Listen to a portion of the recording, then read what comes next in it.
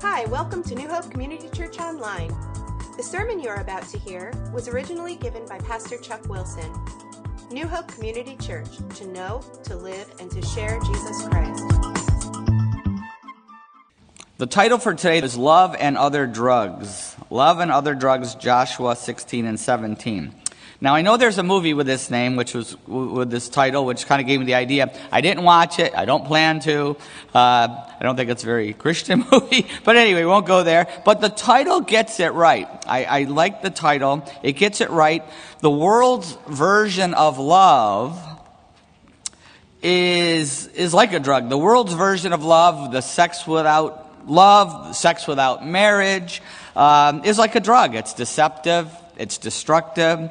And it's actually a very good picture of all sin. Love and other drugs. It's a good picture of all sin. What is sin? Something that God doesn't want us to do. Why, though? Most people think, well, God doesn't want us to have any fun. He's this guy who's out there trying to spoil all our fun and take something we can't have or do because he's trying to spoil all our fun. But no, the Bible calls certain behaviors sin, wrong, because God warns us to stay away from them. Not because he's trying to ruin our fun, but because he wants us to have the ultimate fun.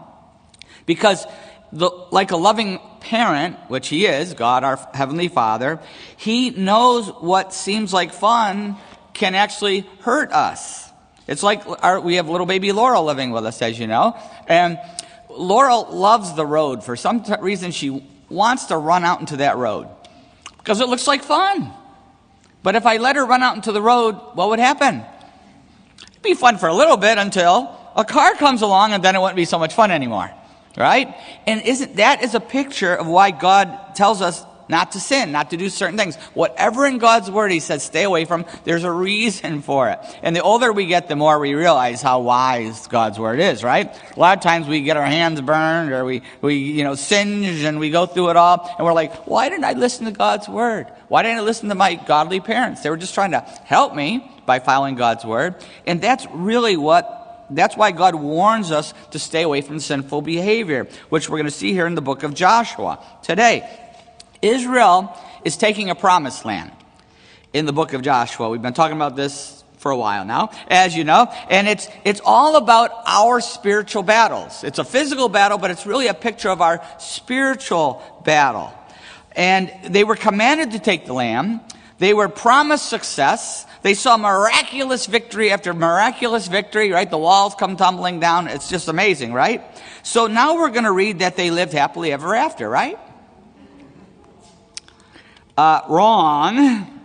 They experienced an incomplete victory and even many defeats, as we're going to see. Why? What went wrong? The answers may hit close to home for some of us. So let's pray. Father, we just thank you for your word, and we thank you for the warnings, and we thank you that you want what's best for us. You want what's best for us. We pray that your Spirit would move in our hearts and our lives now through your word. In Jesus' name, amen. Amen. Okay, so what went wrong? The answers may hit very close here. Now remember, we're looking at the tribes getting their inheritance. That's what we've been looking at. And they're getting their inheritance in the promised land, just like we have an inheritance. It's all a picture of us. We see they've already crossed the Jordan. They've already seen the walls of Jericho fall down. They've won many battles, which is a picture of our salvation, right? And the strongholds that have been broken for us when we became a Christian and as we start to grow. And now it's time to claim their full inheritance. It's time to claim their full inheritance, which is all that God promised them. And once again, this is a picture of our spiritual growth. It's a picture of our sanctification. Sanctification, becoming like Jesus, becoming holy like him. It's all about the spiritual growth. So this is for us, all right?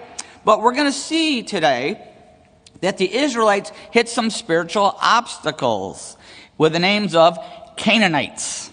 They ran into some Canaanites.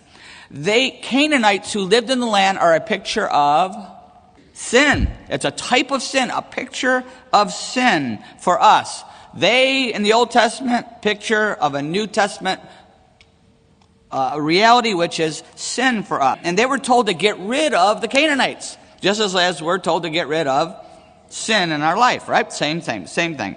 So, in fact, in Numbers 33, which we've read several times, but I'm going to read it to you again. In Numbers 33, verse 51, speak to the Israelites and say to them, when you cross the Jordan into Canaan, drive out all the inhabitants of the land before you, destroy all their carved images and their cast idols, and demolish all their high places.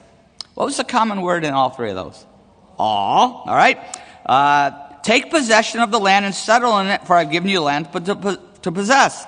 But, verse 55, but if you do not drive out the inhabitants of the land, those you allow to remain will become barbs in your eyes and thorns in your sides. They will give trouble in the land where you will live, and then I will do to you what I plan to do to them.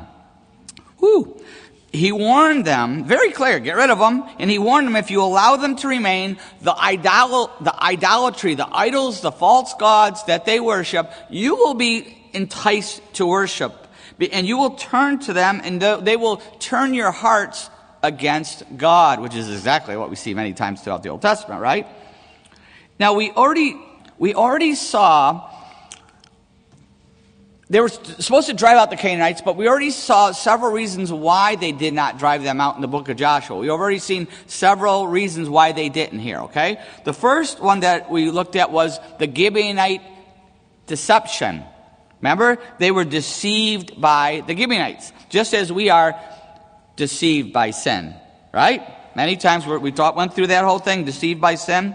Then we saw that they started marrying the Canaanites, intermarriage, which is a picture of falling in love with sin. And there's certain sins that we fall in love with. Remember those? Remember we dealt with that? Now we come to another key mistake. Not just deceiving, not just falling in love with sin, but we come to another key mistake. We're going to look at one more next week. Don't miss next week. But another key mistake they made with the Canaanites is the same thing that we often do with sin ourselves. Joshua 16 verse 10. They did not dislodge the Canaanites living in Gezer. To this day, the Canaanites live among the people of Ephraim, but they are required to do false labor. We see it again. Chapter 17, verse 12. Yet the Manassites were not able to occupy these towns, for the Canaanites were determined to live in that region. However, when the Israelites grew stronger, they subjected the Canaanites to forced labor, but did not drive them out completely. Is this crazy or what? What did they do? In addition to being deceived and falling in love, what did they do here? What's that? They disobeyed, and what did they do with sin? They tried to make sin pay. They try to make it pay off. Do you ever do that? We put sin to work for us. We keep it, but we put it to work for us. A key here is the Canaanites were determined to live in the land. We see that here in verse 12, right? They're determined. They put up a fight. You have any sins in your life that put up a fight? You know, when you become a Christian, certain things are poof, gone, right? But other ones put up a fight. They're determined to stay, and it's a long, brutal battle. With the Canaanites, and just like us, it's a long, brutal battle. Sin puts up a fight. Certain sins just won't let go. What reminded me of this reminded me of Wolverines. Anybody ever seen a Wolverine? You've seen one? Wow, scary, huh? They're scary. Wolverines. Wolverines are this little vicious animal, but they kill really big animals. In fact, they love to hunt moose and kill moose. And you say, how could this little vicious animal kill a moose? Well, because they never give up. They start tracking a moose, and they start hunting it down. They do it with everything, right? They do it with everything. And this little vicious animal just stays on the trail. And they can run on top of the snow. The moose is breaking through the snow. They can run on top of the snow, and they just don't stop. And they get the moose scared, and they get him running, and the moose literally just runs himself to exhaustion. And they just don't stop. It doesn't matter how long that moose goes. Once a wolverine gets on the scent of an animal, it never stops. and it literally runs the moose into the ground. It drops from exhaustion, then it goes for the throat and kills it. This little vicious animal does that. And that is a picture of certain sins in our life, isn't it?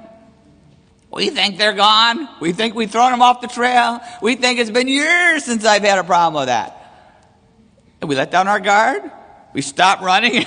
We take a little break. By the throat, right? Where did this come from? We can never take a break. We can never quit fighting that sin, right? Now, the Israelites ran into this problem. These Canaanites were determined to live there. They're having trouble, so they tried to coexist with the Canaanites, which is really coexisting with sin. It's hard to beat certain sins, so we put them to work. How could they do that? Isn't that crazy? But how often do we do the same thing? There are many ways that we try to make sin pay. You probably are connecting some dots right now in your heads. Cheating. Cheating pays off. It's a sin. It pays off because we get better grades, or we win in a game, or we win something because of cheating. Lying. It pays off because we get out of trouble for now. Short term, right? Stealing. Stealing pays off because we get something we want. And there's lots of ways to steal. Stealing on our tax, cheating on our taxes is stealing. Speeding. We get somewhere we want to get to faster. Steroids or PEDs, right? With athletes, they use these performance enhancing drugs, and it's a very, very, very common, believe me. But it pays off because the person plays better, or they get to play longer, they get to succeed a lot longer. But it hurts the game, and ultimately, it hurts the person. There are consequences for using steroids. And sin does pay. Sin does pay, doesn't it? But only if for a short time. It always costs more than it gives. And the older you get, the more you know what I'm talking about. It always pays short dividends. Numbers 23:32 says, in the second part of that verse, it says, and you may be sure that your sin will find you out. That's why it's got to be confessed. That's why we have to repent, because if we don't, you may be sure that your sin will find you out. Just ask Bill Cosby, right? What a tragic, tragic story. Tragic story. We think we are getting something good from sin, but really it's destroying us. That's what it's really doing to us. Drugs are a great example. Drugs are a great picture of what I'm talking about. It's a sinful activity, but it's a picture of what we think we're getting something from it, and we are getting something, but it's short term. It's really destructive. It's destructive. We use the drugs, and over time, it's going to hurt us, damage us, and kill us. That's a picture of easy picture, a vivid picture of sin. And we turn to sin to meet a need, a felt need. Not real needs, but felt needs is why we turn to sin. And it's temporary and it's empty. That's what sin is. We turn to it to meet a need, but it's temporary and it's empty. And I've said this many times. Sin promises thrills, never fulfills, ultimately kills. That's what it does. Promises thrills, never truly fulfills, ultimately kills. That's what all sin does. And we think we're going to get something out of it, and we try, and it's going to kill us. It's going to kill us.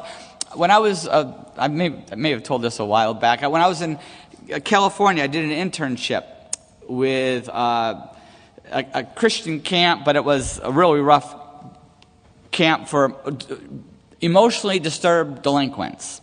These were the kids who couldn't stay in school. They were in big trouble, and they'd send them to this camp, and we would try to keep them out of trouble long enough to get some kind of a degree. And I did an internship there right near San Diego. And my job was, I was just senior in college, my job was to, a lot of different things, but one of the things was I was supposed to wear the kids out. keep them good and tired, these boys, you know. And that was my job. And so I would take them on hikes all over the hills of Ramona, you know, all these, you know what I'm talking about, Ramona there, and there's beautiful, beautiful hills, and had all these great places. I would take them on these hikes, and at one time I was getting ready to leave, go back home, and they asked me to train one of the new staff people, and they said, show them how you wear these kids out and how you interact with them and all that. I said, okay, follow me, and I took we had about 7 of these boys, and had this guy helping. Then I'm taking them, and I'm teaching them and showing them, we take this trail, and this is what we do. Don't let them go up on those rocks. Don't let them go into that cave. They got stuck in there one time. You know, all those crazy things that happened out there. But this was the craziest. But these boys were not afraid of snakes. They would keep little baby rattlesnakes. And I'd be like, get rid of that. Get it out of the house. Because I had a group home. And I'd get that out of the house. And they go, it's harmless. It's just a little baby. Look at it gnawing their fingers. See, it can't hurt you. It's just a baby. So they had these snakes. And they had snake skins and rattles. And I was always trying to buy one. They would never sell me the little snake skin or rattles. They kept them for themselves. So we're out walking. And they see a giant rattlesnake. Now, if you're from California, you know what I'm talking about. There's snakes here, and then there's snakes there, you know. And this thing was massive, you know, just this big, fat rattlesnake sitting there sunning himself. And they're like, there's this rattlesnake. Let's kill it. And I was training my guy. No, boys, stay back. Let's just keep on walking, you know. And they're like, no, please, let us kill it. We can kill it. I know we can do it. I'm like, no, this too dangerous. Let's keep going. And they're like, we'll let you have the rattle. I'd been waiting the whole time for a rattlesnake rattle. There's no rattlesnakes where I'm from. This would be great. Come on, we'll let you have the rattle. And this was a giant rattle, you know. It was a big rattlesnake. I'm like, well, maybe we could give it a try. You know, okay, all right, guys, go. Let's kill it. So these guys, they're like, and I'm thinking they're all professional snake hunters. You know, they got all these rattles and sins. Well, this was a big snake. They all start chasing it with sticks and rocks, and they're all chasing it, and the snake's taking off, and we go running after it, and all of a sudden, we're like, where's the snake? Because we had walked into like a field where there's a bunch of weeds, high weeds and grass. And also, we're all sitting there with rocks and sticks, and they're like, we got it. And also, nobody knew where it was.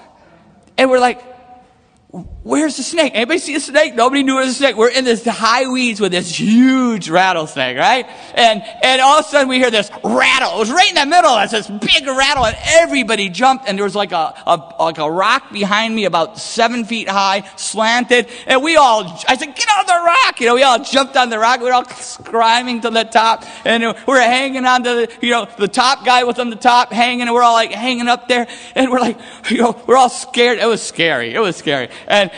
And we're like, where is it? And there's weeds all, we couldn't see it.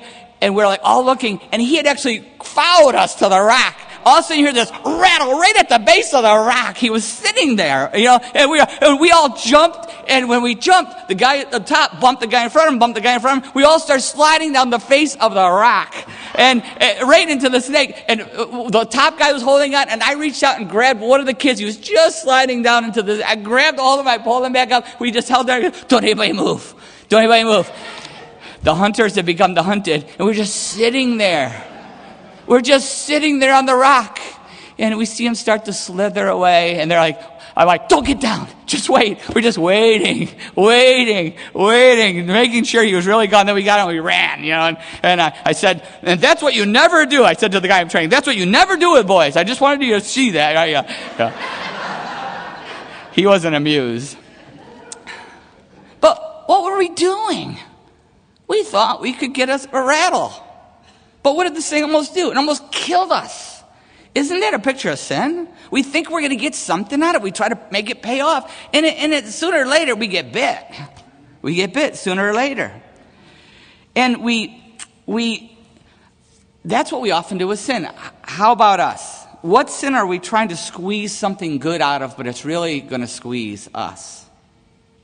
What in our life That's why I use the title, Why Love and Other Drugs. Why do people use drugs? It's an easy example, a vivid picture. Why do people use drugs? Even though it makes them delusional, even though it destroys them, why do people use drugs? Because of how we feel when we use drugs. Because it makes us feel good for a while. Young people start out using it recreationally and at first, but then it becomes a dominating addiction. But how does it start? Because it feels good at first, right? At first. Adults too. How do adults get hooked? Usually through a prescription. They start taking a prescription, but then that prescription becomes an addiction, or they misuse other people's drugs. It happens all over our community. I deal with it a lot. They're using other people's drugs. And why? Why? Because it meets a need. Initially it was a pain, but why do they keep using it? Because it meets a need. They're down, or we're stressed out, and so we take that drug that we should not be still taking, we take it because it meets a need. For every age, we'll use alcohol. Alcohol is a huge problem. Alcohol is morphed from this gift to be used at a wedding or a special occasion. That's what it was meant for. It was a special occasion from God. But now it's morphed into something that we in America depend on weekly or daily. That's not what alcohol was ever meant for. That's not why God gave wine, the gift of wine. It was for something special. But it's something that we become dependent on weekly or daily.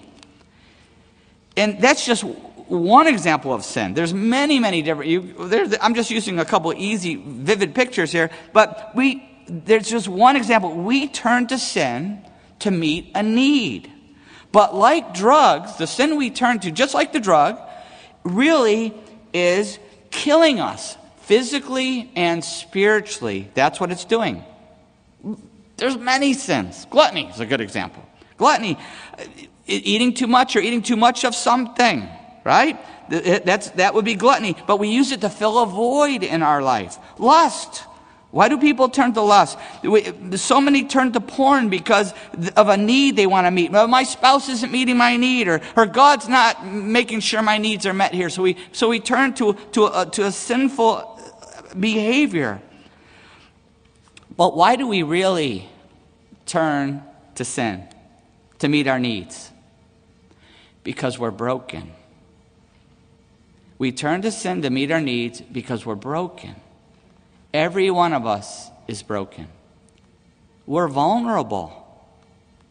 We're vulnerable. Every one of us is vulnerable to something. And many of us, many things, right? But we're vulnerable because we're broken. And so we turn to something wrong to fix that brokenness, which ends up hurting us even more instead of healing us. It hurts us more instead of healing us. That's why I call it love and other drugs. That's why I call this love and other drugs. That's why you see someone who's this wife with this beautiful family, and everything's going great, and all of a sudden she has some shocking affair, does some shocking thing, and it baffles everybody. But why? But if you get to the bottom of it, you realize that woman needs affirmation because of a wound in her life. And so she's turned to sinful behavior to meet that need. I'm just giving you an easy example. We all know what I'm talking about. That's why a husband becomes a sex addict.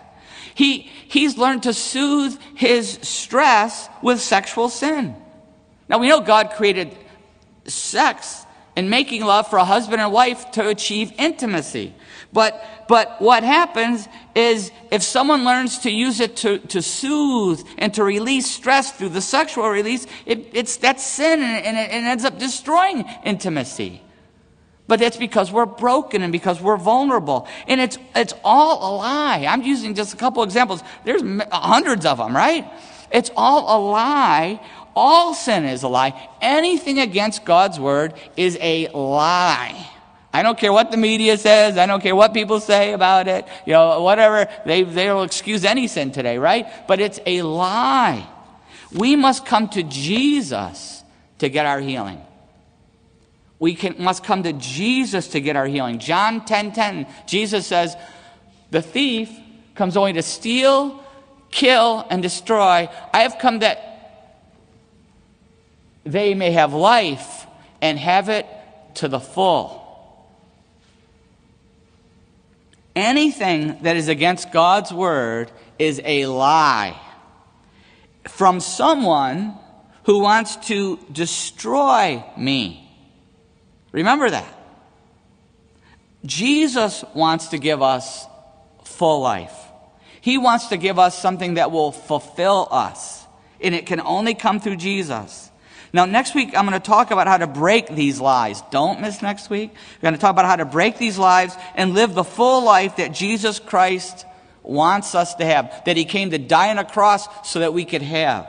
So that he came and rose from the dead to break the power of sin and give us real life. That he came to give us this. Don't miss this. It's the vital conclusion. But first, we have to understand, and this is today, we have to understand what sin is, and we have to trust God on this, and we have to make up our minds to obey God and to repent of sin. To say, God, I repent of it. I turn away from it. No matter how I feel, no matter how vulnerable I am, no matter how damaged I am, no matter what the strongholds are in my life, I have to make up my mind to obey God and surrender my life to Jesus.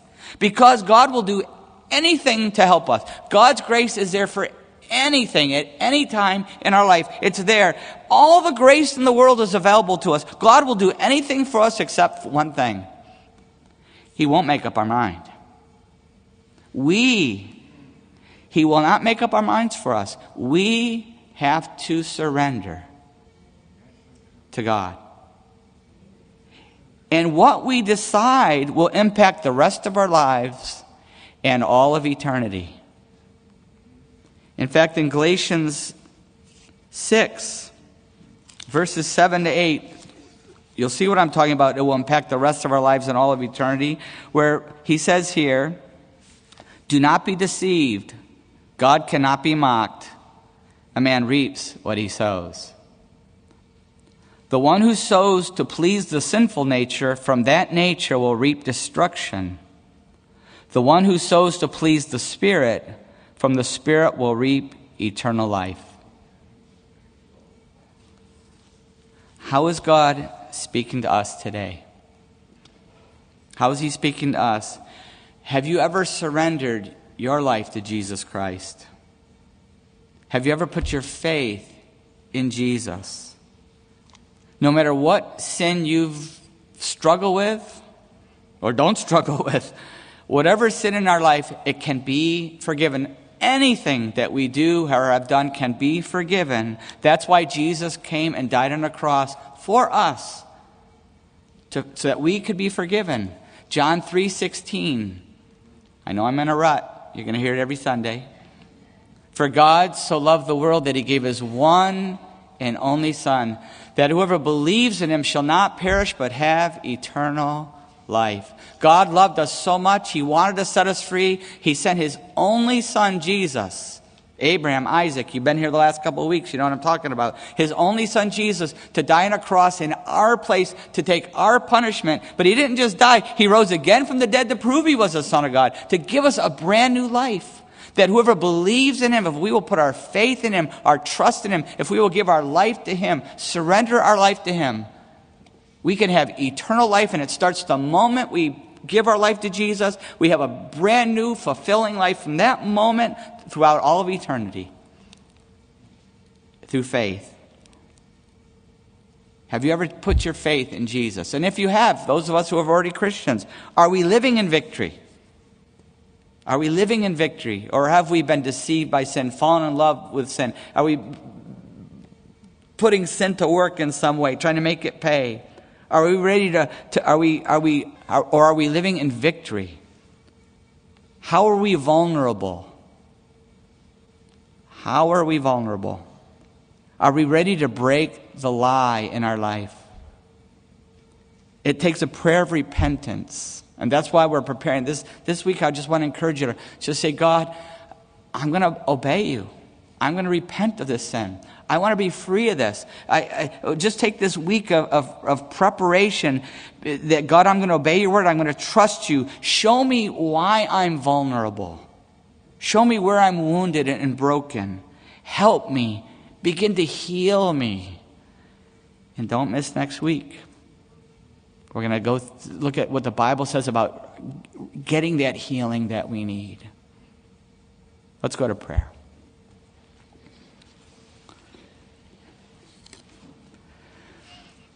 How is God speaking to us? As always, we have a prayer team that's here to pray during the prayer time, during the song, worship, afterward, hanging out and praying. Anybody ever needs prayer, just come on up. There's lots of people here to pray. They totally understand because we're all broken. We're all wounded. We're all vulnerable.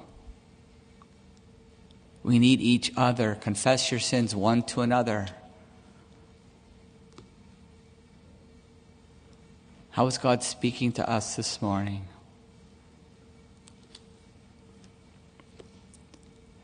Are we living in victory? Or is there a Wolverine following us that we need help killing it?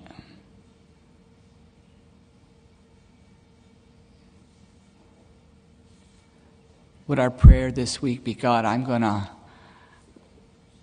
obey your word. I'm going to trust you. I'm going to obey you.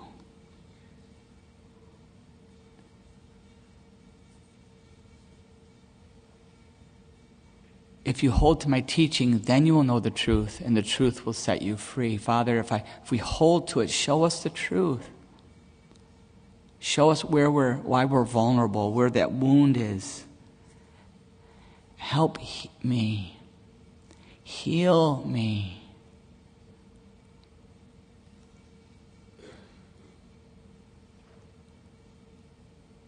Father, I pray that each person here could find their freedom and their healing and victory and joy and peace. Even if someone has given up hope, Lord, that you would give us hope today. And while we're praying about that, maybe you're here today and you've never put your faith in Jesus. You've never surrendered your life to him. You've never turned to Jesus for salvation. But that's the first step. The first step is putting your faith in Jesus Christ. For God so loved the world that he gave his one and only Son, that whoever believes in him shall not perish, but have eternal life. Have you ever believed in Jesus? It's not an intellectual assent, it's a belief that is in the heart.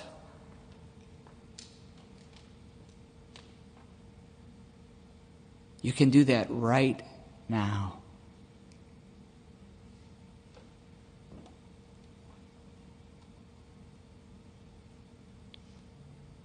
A prayer of salvation. It's a simple prayer. God, I repent of my sin.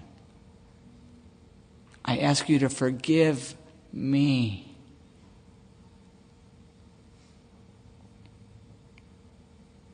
Because I'm putting my faith in Jesus.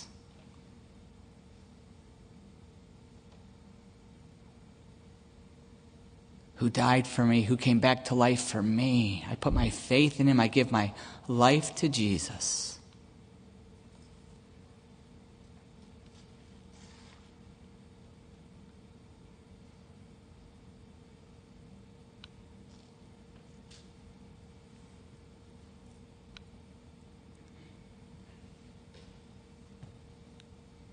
If you have prayed that prayer of faith and something radical has happened, sin has been broken. Your old life has been put to death. The Spirit of God is now living inside of you. You're in for the shock of your life. He's living inside of you, and your life will never be the same. You now have the power to fight. You now have the power to live the life God has always wanted you to live, the life he created us to live. He is now your heavenly Father. You've entered into an amazing love relationship with the one true God through his Son Jesus.